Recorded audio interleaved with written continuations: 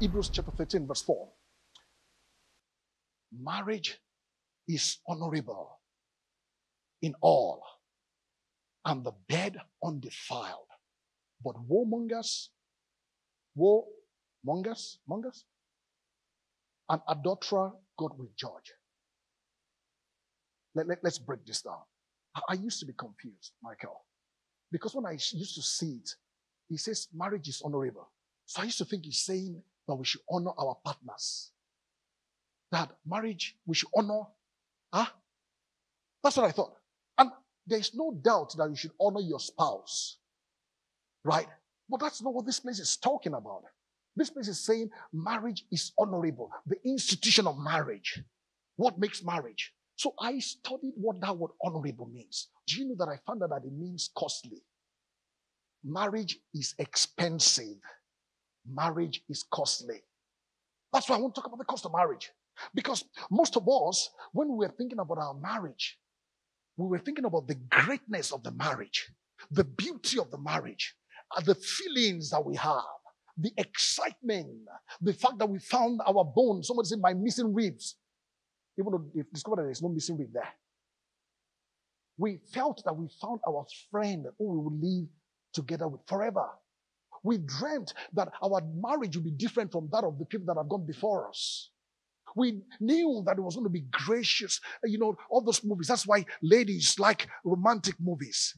The Prince Charming has found the beauty and they lived happily ever after. The only challenge is we're still looking for our own living after. Because they didn't used to write in that movie that there is a price to what you just bought. Today, I want to share with you the cost of your marriage that you need to pay to get your dream. Now, remember that in Luke chapter 14, verse 28, Jesus said, count the cost before you build the house. Remember? Notice that the home, that's why marriage makes home, right? So marriage and building seems to be together. They seem to be synonymous. Okay? So today, I want you to start writing the vision that you saw before you got married. And if you want to get married, what do you see? Can you write it down?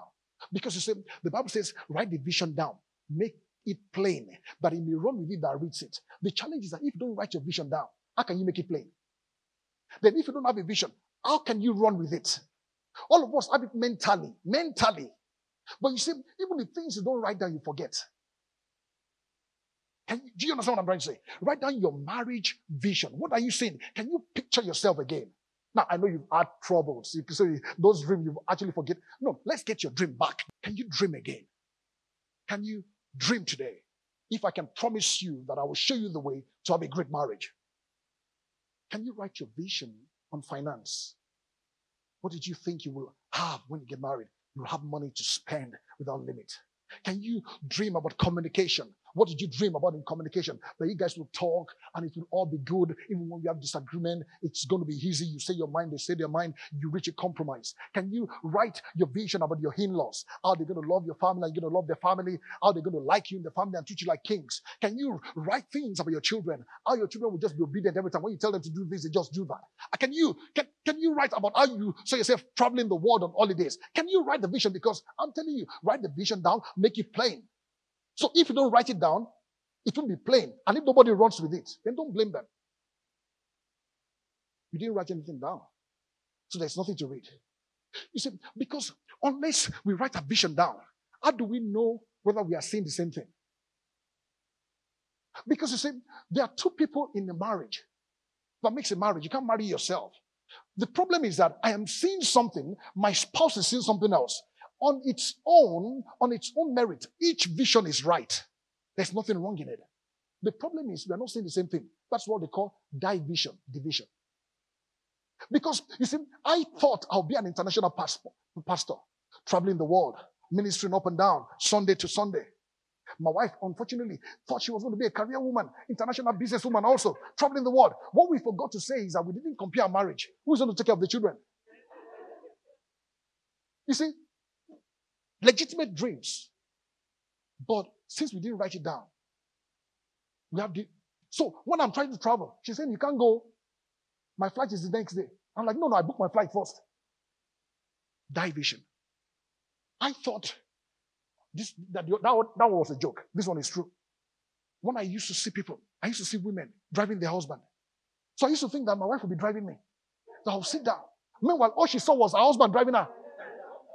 We didn't write it down. So when we got married, I'll be driving. I'm like, don't you want to drive? She's like, where are we? Are we where we are going? I'm like, can't you see Mobile? Mobile drove to church. She's like, yeah, that's good. Where are we? If you don't write your vision down, how do you compare it? I'm saying to you, write it down. Write it down.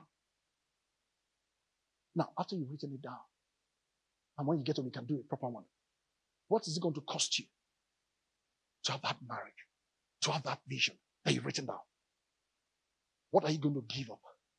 What is it going to cost you? No. I didn't say what is it going to cost your spouse. What is it going to cost you? I used to like it to say it this way. Salvation is free. How many of you are grateful that salvation is free? But you see, somebody paid for it. It wasn't free. Somebody must always pay for something. Nothing is free. The way I used to say it is that salvation is free, but God paid for it because He's the one that wanted us saved. He's the one that saw sinners that He wanted to redeem. Did you even think of salvation? Did you even think you were a sinner? God was the one that gave the best He has to get the best He wanted. And you are the best He wanted. He wanted us so bad. He decided that He was going to sacrifice whatever it took Him to make sure that He had you and I. He sacrificed. He didn't say you have to sacrifice to get there. He didn't demand anything from you. He gave His best. So what I'm asking you is this. You see, God has sacrificed for your salvation. Marriage is not His problem. You are the one that decided to marry who you wanted to marry. It will cost you to build your marriage, but it will cost you to maintain it. But you see, the quality of what you used to build will make it easier. Some of us, we buy cheap materials. It's cheap. But every 2 months, you have to replace it. But if you use proper material to build a house, it doesn't, does it break? Even though you still have to maintain it. So what I'm about to show you today is not that you pay it once. You pay it regularly. Are you ready? Are you ready? 4 things. Just 4 things. 4 things today. Are you ready for the first one? Are you sure you're ready? Let me see how many doors we have. 1, 2, 3. So I can escape when one guy wants to stone me. I'm ready. The first one is this. To have a good marriage. The first one is you are to love your spouse, not to change your spouse. The first prize of a good marriage is to love who you married, not to try to change them to love them. Because the power to change a man is not in your hand. Let me tell you how the Holy Spirit taught me. Are you ready? He's going to act like the Holy Spirit. This is the conversation that happened between me and the Holy Spirit. When I got married, I thought I had the power to change my wife. I thought it was my duty to let her know the standard. I was a pastor, the main man, wise, all intelligent. I know the right thing. I am always right. Even till today, I'm always right. So I'm looking at this girl. She doesn't know what she's doing. I need to correct her. This is a position of a wife. This is the rule. Submit to your husband. I'm the head of this home. Abraham told Sarah to go and sleep with another man. She obeyed. When I tell you, you obey. That's what I said. That's what I said. Then one day I was praying. Holy Spirit, this is not fair. Why are you not talking to her? Maybe you are in her. The Holy Spirit said, but since you are trying to talk to her on the same thing, I can't talk to her. She will be hearing 2 voices. So, since you are better than me at explaining what you want, I'm a gentleman. Please sit down. The Holy Spirit will sit down and looking at me and saying to me, let me see how far you can go on your own without me. Since you are so good that you think you can change her, you are even external to her. Me, the Holy Spirit that I'm inside her, the Holy Spirit who understands our history, understands our emotions, understands our language, understands what she sees, why she does what she does. I have not been able to convince her to change. You think by brute force you can change her. Let us see. He doesn't struggle for authority or influence. He just sits down and he never says anything to her. about what I'm nagging about. That's the husband. The same thing with the wife. We say, you will just talk. Oh, yeah, act as if you're talking to me. You just talk. Let me talk. Let me talk. Let me talk. They will change. Since you are making noise, the Holy Spirit will keep quiet. Thank you so much, Holy Spirit. Thank you, my assistant wife. My point is this. It made me realize that the moment I'm trying to change people, I am playing God in their lives. The moment you're trying to change your spouse, the moment you think you can change your spouse, you're trying to be God in their life. No, don't misunderstand me. You can tell them what you like, what you don't like, but you cannot force them to change. The moment you're trying to force it, you become their God, their Savior, their Redeemer. It's too much even for you to carry. Women often think they can change men when they get married. How is it going for you? Have they changed? The only thing is they got fatter. When you said at the point of marriage, for better or for worse, what it meant is that I will love you, whether you get better or you get worse. In fact, I used to be against it because I was a faith preacher, confessional. Like, what's for better, for worse? It's for better or for better. But until I understood what it meant, that my love for you is not based on what you do or who you are. I just love you. And I'm committed to loving you. And you see, this is all scriptural. If you look at Ephesians chapter 5, verse 33. Ephesians chapter 5, verse 33. If that is the bedrock of your marriage, you've got it made. Let's read it. Ephesians chapter 5, verse 33. I love it. The 33. 33. I love the amplified version of it. 5:33, yeah. He says this. However, let each man of you, amplified now said, without exception, love his wife. Did you see that? Whether the wife is rude to you, whether the wife hates you, whether the wife is disobedient, whether you don't like how she talks, how she looks at you, just love her. That's a command. It's not a suggestion. Because I said last week that God is the one that established the principle of marriage. I'm coming to love. He now says, let the wife cease. Let the wife see that she respects. I like the amplified. You need to read it. Say respect. Say respect. Can I talk to women? You're not the one that determine how your husband is respected. They are the one that determine how they are respected. So if you go to an old man in my village and you hold your hand like this and say you're respected, they're like, who is your father? They didn't teach you where you came from. Because to them, you're not speaking their respect language. So don't tell me that you respect your wife or you respect your husband and they don't know. It's because you have not learned their respect language. That was free of charge. He said, and reverences her husband. This is key. Reverence. The only person we were meant to reverence was God. That's why I call reverend something, reverend. It means revere. That she notices him. Notice. Did you see what I wore today? That is noticing. Regards him, honors him, prefers him, venerates him, esteems him. I worship you, Lord. I esteem you, Lord. Even when you don't feel like it. You're the number one in my life. And that she defers to him, praises him, loves him, and admires him exceedingly. Not criticizing. Notice that when he says love, he's not dependent on who they are. He's dependent on you. What is love? Let's look at 1 Corinthians chapter 13. 1 Corinthians chapter 13, verses 4 to 8. That is what love is. You say, husband, this is what love is. Stop telling me you love your wife because you're not talking. This is what love is. You don't define love because you don't even know love. God is one that establishes love. God is love. God is one that knows what love is. If you're not ready to marry, don't get married if you can pay the cost. Many people think they will get married and will not pay. Then they are complaining about their marriage. If you're not ready to do this, don't get married. If you can't pay the council tax where it's expensive, why buy an expensive house?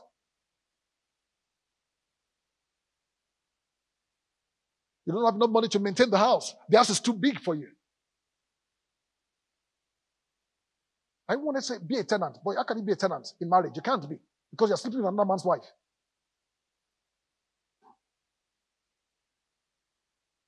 1 Corinthians chapter 13, verse 4 says, love endures long. All of us endures, say endures. Not endured, endures. Long. And is patient. Patient. We are good with those two. The next one is unkind. Some of us, we endure long, we are patient.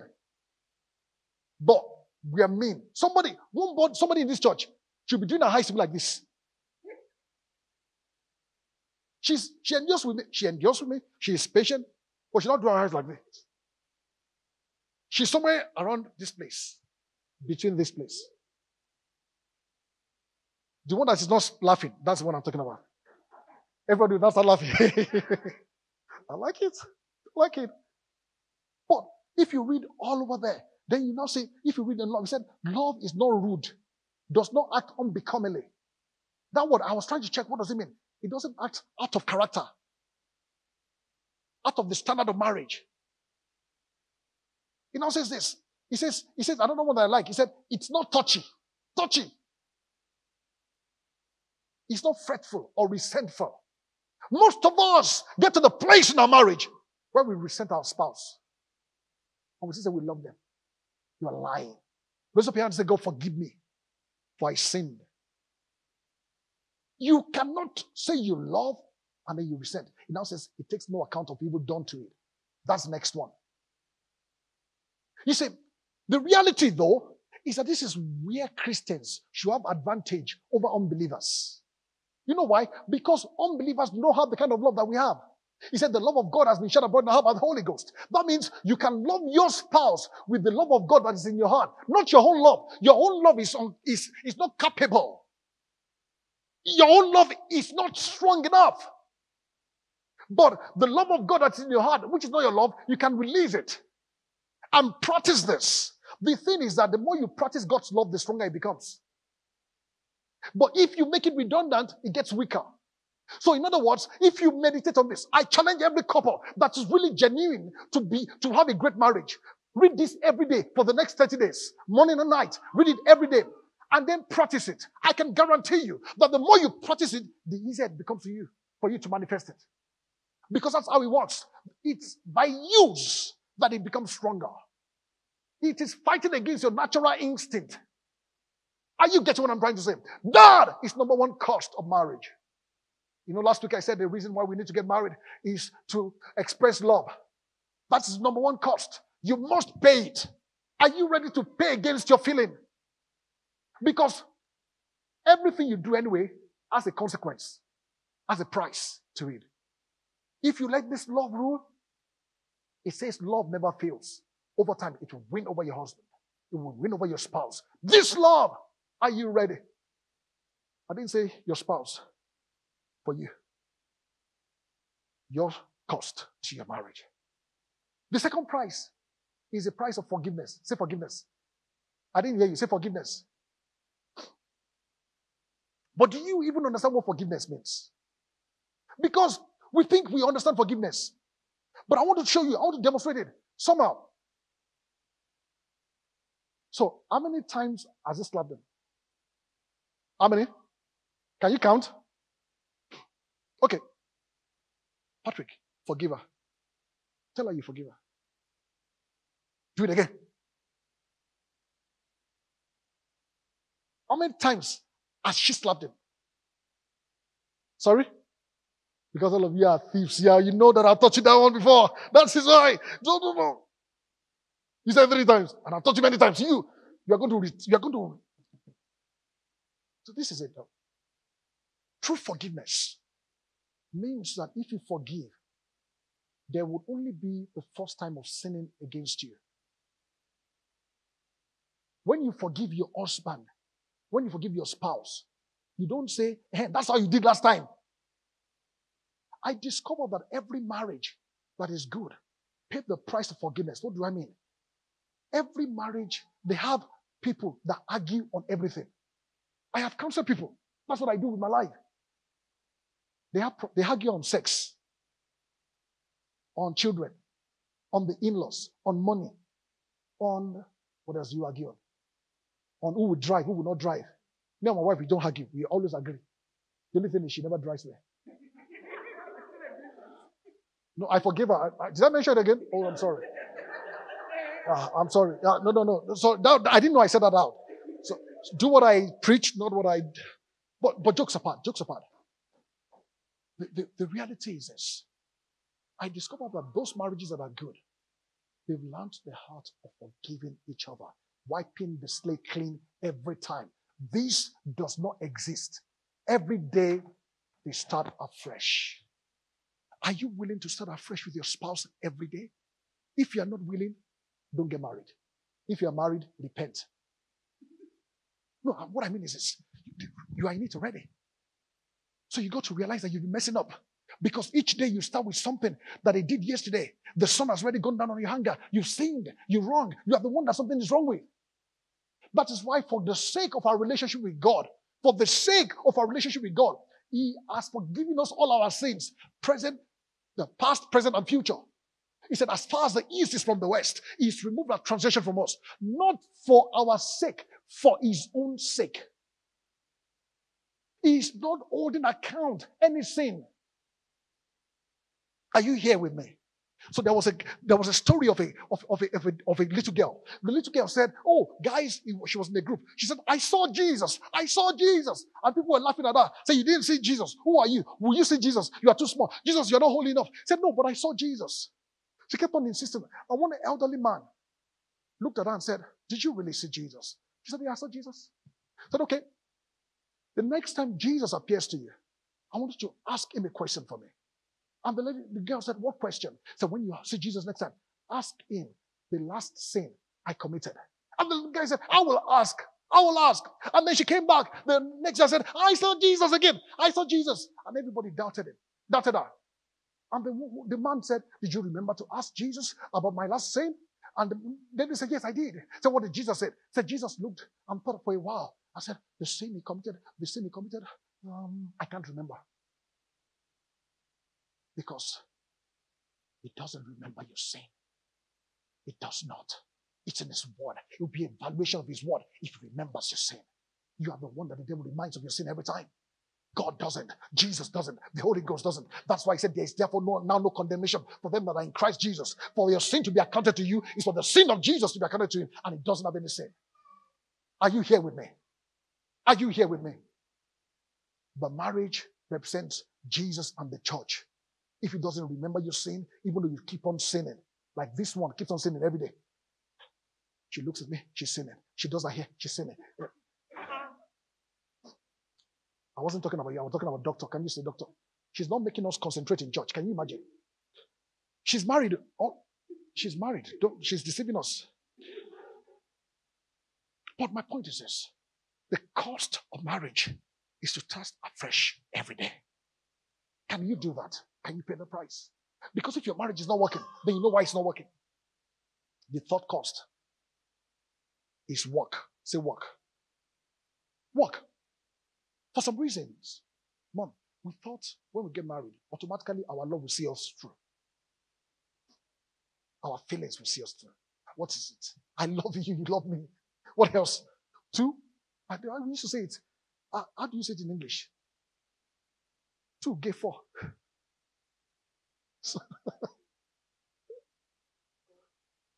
4 divides 2. It's just perfect. It's got to 2. But you know what they're trying to say is you've met your bone of your bone, that everything is just perfect. We just fit ourselves. We just think we'll have life eternal. This is heaven on earth. Only for to discover that it's not working. Why? Because you see, marriage is work. Why? When God created Adam means male and female. The first thing He gave them is work.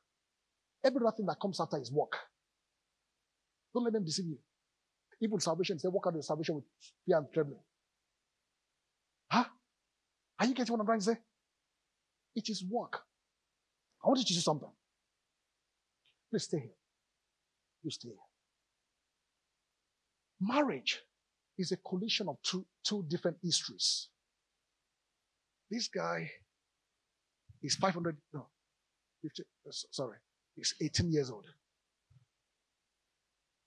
He was living his life. She was living a life like you were living your life. Everything he sees today is influenced by his experiences, his successes, his failures, his trials, his triumph. I don't know what happened to her, but all she sees today, she sees through the lens of everything that has happened to her, whether good or bad. She is influenced by the family she grew up in, whether good or bad. Are you here with me?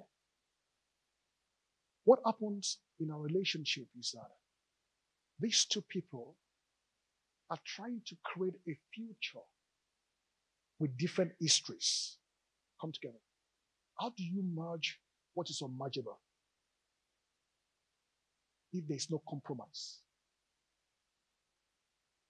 Are you getting what I'm trying to say? Whose eyes do we see through in this marriage? Is it his or ours?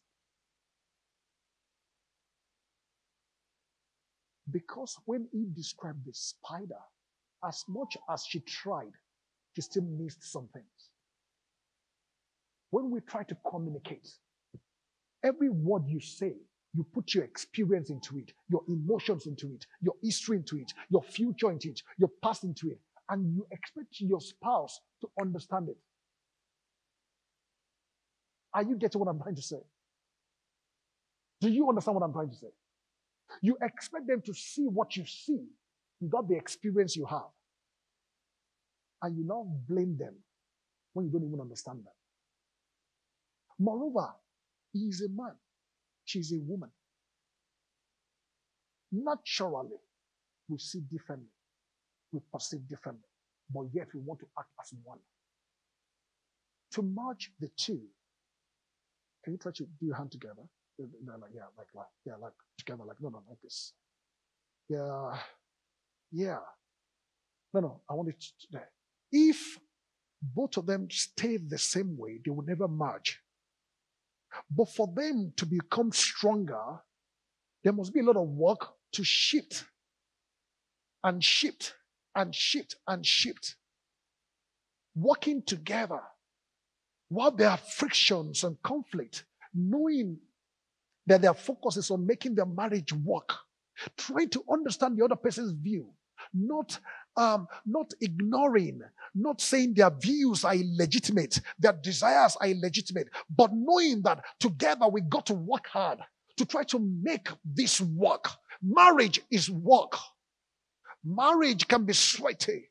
Marriage means both sides must be willing to compromise, to forget their past and their future and their experiences, knowing that they have to create a new line. That is why you shall leave your father and your mother, and you shall become one flesh. What he's saying is that you shall leave your source, you shall leave what started you, you shall leave your history and create a new lineage with your spouse. The problem is you're trying to force them to come to your way. They are trying to force you to come to their way. Nobody is compromising. Are you willing to compromise on your standard? Because Jesus compromised on his standard. He walked. He's still working on you. God is the one that works in you to will and to do. For you to have a great marriage, you must be willing to work. And work takes time. Are you here with me? Work. Did you say work? Work takes time.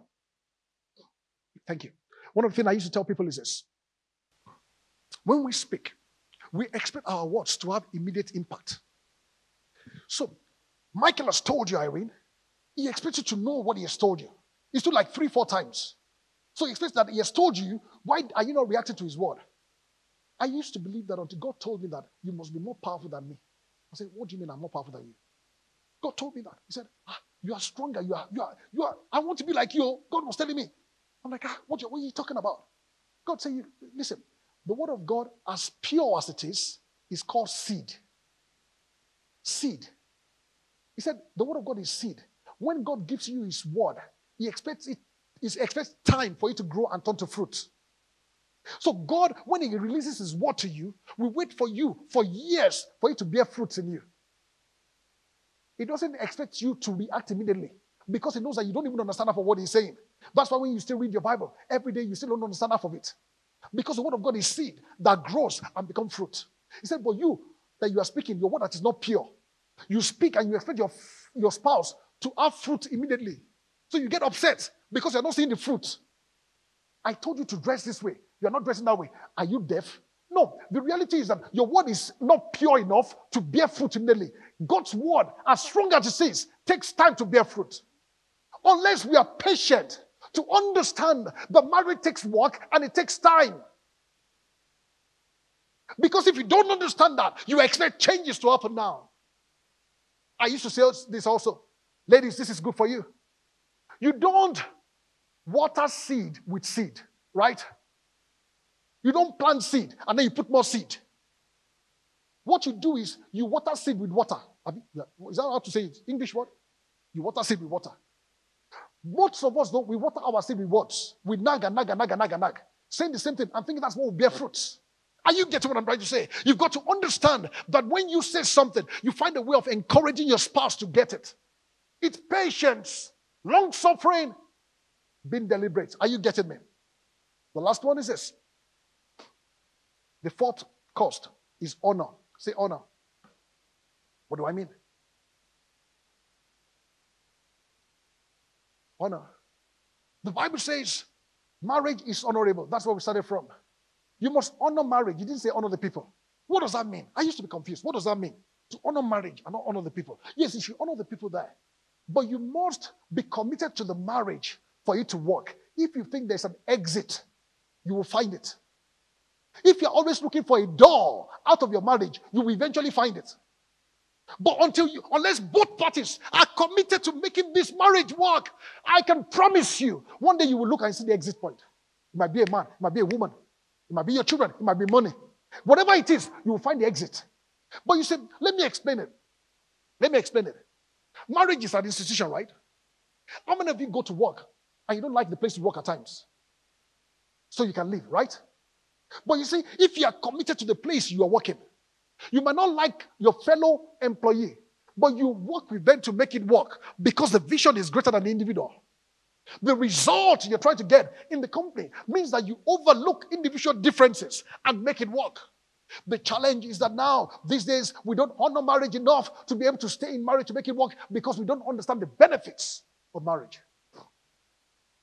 And the reason why we don't understand is because we've not been taught. And because we've not been taught, we have not taken advantages of marriage. If you know the benefits of marriage, you know it's worth it. You know how to get the benefits out of it. Some of us, the reason why we are working and making it work with our fellow employees is because of what they are paying us. You know that if I leave today, hunger will fire me. Hunger will, I'm speaking like American, I'll become hungry. I'm doing well. Yeah. She's esteeming me, praising me. Even in your weakness and craziness. But my last point is this, guys. Unless you give honor to your marriage and you esteem it above the person in there and you're committed to marriage, unless you have the commitment to say, till death do us part, you will always look for a way out. That's why God is committed to us. You see, the only person that can stop you from going to heaven is you. There's nothing you can do that will change God's mind about you. I can tell you that. The only person is you. Are you getting what I'm trying to say? But that is the same thing with marriage. Unless you are committed to your spouse to say, look, I can say this because he will allow me to say it. My pastor, Reverend Victor, and his wife, they went through rocky periods. But he told me, he said, what kept us together is we said, we are not going anywhere. He said that we make it work or we make it work. We are stuck together. So he said that we make our lives miserable, but we're together. Or we start making our life better. We start compromising. We start deciding how to make this work. Unless you decide that you're going to honor marriage above all and make it work, it will not work. Are you there with me? Did you get something out of it? I know I preach good. Clap for me. I'm so good. I'm so anointed. You don't praise me, I'll praise myself.